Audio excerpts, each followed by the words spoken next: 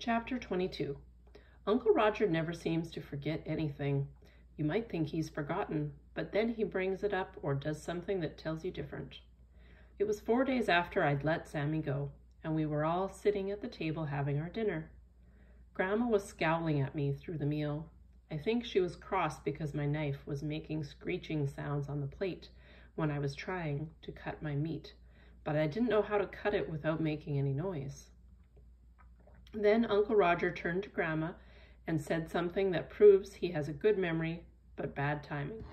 Say, his voice sounded like the idea had just popped into his head that very second, but I knew it hadn't. It's been the longest while since you made ice cream. Grandma's fork stopped halfway to her mouth. She looked at Uncle Roger like he'd just suggested she go out and rob a bank or something. I bet you Ellie here would love it, he went on. Be no trouble at all to fetch home some ice cream next time I'm in town. I bet you Ellie here would love it, he went on. Be no trouble at all to fetch home some ice next time I'm in town. I have other things to do, Grandma said. Then she looked at me accusingly as if to say she knew perfectly well that I was behind the whole idea before going back to her food. You ever see how ice cream is made, Ellie? Uncle Roger asked me. I shook my head and wished he'd just stop. It's a lot of work, let me tell you, he said. I used to think my arm was going to fall right off turning the handle. It might be too hard for a little girl like you anyway. I'm a lot stronger than I look, I said without thinking. I wanted to grab the words back so Grandma wouldn't think I was campaigning for this darned ice cream along with Uncle Roger. Grandma pushed her chair back suddenly, scraping it along the floor. She stood and went to the stove where the kettle was heating water for the dishes. Only she didn't pick up the kettle or do anything else. She just stood there with her back to us. After Uncle Roger and I finished eating, Grandma sent me to bring in a line of clothes that she'd hung out earlier. She did the dishes by herself. Then she said I should go to my room and be quiet for a change. I felt bad for Uncle Roger because I knew he wanted things to be one way, only they were another way altogether. There wasn't a thing I could do to change that either. I might have started to understand why Grandma acted the way she did, but it wasn't in my power to do anything about it. In spite of what Grandma had told him, Uncle Roger did bring ice back from town the next time he went. Fact is, I think he made up an excuse to go just so he could get the ice and prove to me that my grandmother cared for me enough to make ice cream. Except she didn't. Uncle Roger made a point of telling Grandma to be sure to let him know when she wanted him to grate and chip the ice for her so she could go ahead and make the ice cream. But that never happened. The ice just sat there and melted, slowly making a trail of wet that trickled away. And everything went on just as it had been. Chores to do and nothing in the air between my grandma and me except prairie dust and heat and silence. But then, one night, I'd been getting ready for bed when a tap came on my door. I went to open it with an uneasy feeling, since no one ever came to say goodnight or read me a story like Daddy does at bedtime at home. I was surprised to see Grandma standing there with something yellow draped over her hands. You can have this, she said, pushing it toward me, for your dolls. Thank you, Grandma, I said. I was too surprised to say anything else, and we just stood there for a moment. Then Grandma turned and went down the hall and into her room. She closed the door without looking back at me. I closed my door too and took the blanket to the bed where I unfolded it. It was a pretty yellow quilt covered with hand-stitched daisies. Then I opened it to its full size and saw that it was a little bit too big for a doll blanket, and there was something familiar about it too. I stared at it for a moment, and then I remembered the quilt Grandma had made for Marcy's aunt when she had a baby. I start one whenever I hear news that there will be a new baby, Grandma had told me that day. My breath caught as a thought came to me. Could Grandma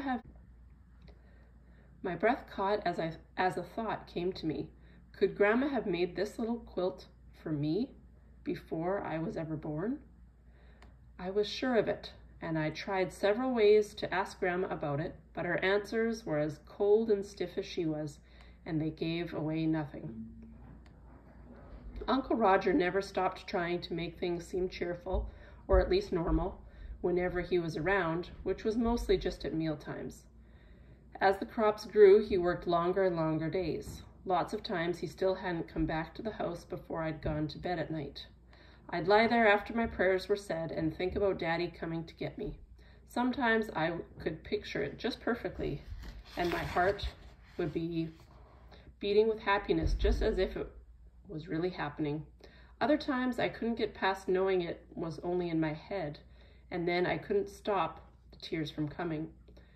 But in the daytime, when the sun beat down and made the air shimmer in a way that I could almost see his car coming, it started to feel like I was hoping for nothing and he was never going to come back for me. Now and then panic would rise up in me and squeeze me until I could hardly breathe. One time I tried to recite the 23rd Psalm like Daddy said I should do if I was ever troubled deep inside, but I couldn't seem to get it all out. I started out fine with, "The Lord is my shepherd, I shall not want." But by the time I got to the still waters, my thoughts had drifted and I had to go back to the beginning and try again. And then, there he was. Only after all the ways I'd picture seeing him come down the driveway, I was in the outhouse when it happened. I didn't even hear the car's familiar rumble. I guess I must have been daydreaming. So it was a huge surprise when I went to wash my hands and heard voices out in the front of the house. I ran, drying my hands on my shirt as I went. My heart was pounding so hard it felt like it might burst. I rounded the corner and sure enough, there he was. Daddy! He was talking to Grandma, only looking all around as he spoke. I knew right off he was looking for me. He was already reaching down for me as I got to him, and he swung me up and held me against his chest like he used to when I was smaller. His face went kind of crumply for a second, then he took a deep breath and smiled. "Did you behave yourself for your grandmother?" he asked. I was about to say I had, because I thought I had, but I couldn't. Not with her standing right there. So instead, I told him I'd done my best, but sometimes I forgot and made noise. "I'm sorry, Grandma," I said after confessing. "Never mind," she said. "Just go get your things." She didn't need to say it twice. I was so excited packing that I almost forgot about the presents I had for Uncle Roger and Grandma. As soon as I had my things all tucked safely in my bag, I hurried downstairs. "Grandma," I said, suddenly feeling shy, "I bought this for you." Grandma looked at the fan like she'd never seen one before. Her wizened old hand shook ever so slightly as she reached out for it. She opened it and fanned herself. "Thank you, Elizabeth," she said. "This is a very useful gift." Then she folded the fan back up and sat it gently on the hall table. "You're welcome, Grandma," I said, "and thank you for having me and taking care of me all summer." "Yes, thank you, Mother Appleby," Daddy said. "We sure are obliged to you, me and Ellie, and I mean to send you something for your trouble when I go back to work at the mill." "No," she said, in just the same tone she'd used when she first said I couldn't stay. It didn't leave any room for discussion. "Well, I sure do appreciate all you've done for us," Daddy said. "I can't thank you enough for taking care of Ellie." Then we went up and got into the car. I thought Grandma would go back inside the house, but she stood there on the front step, her face just as stiff as always. We stopped by the field where Uncle Roger was working, and I hopped out of the car.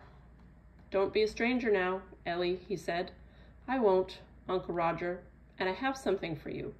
I held the book out to him. His face looked surprised, and then his mouth kind of trembled and smiled all at the same time. He dropped down on one knee and gave me a big squeeze. Then he cleared his throat a couple of times and said, "Thank you, Ellie. I sure will enjoy this." Daddy and Uncle Roger shook hands then, and we started out for home. We had to go past the farm again after saying goodbye to Uncle Roger, and I was surprised, looking in, to see Grandma still there on the step. The sight of her standing there, like she was frozen in the doorway, made something strange start up inside me.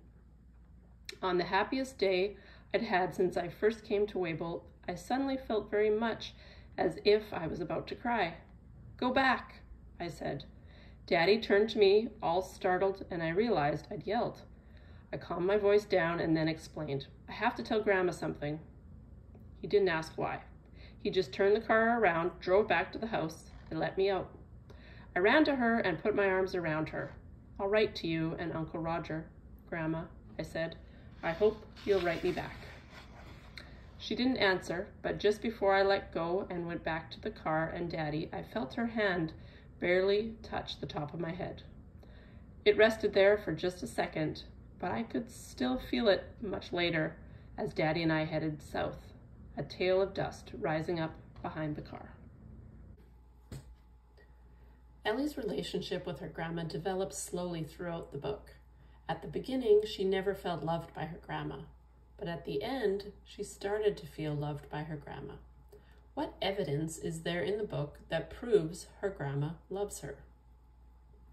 Write down all the correct things in this list that happened that shows Grandma loves Ellie. So be careful, 2 of these are not correct. So only write down the ones that are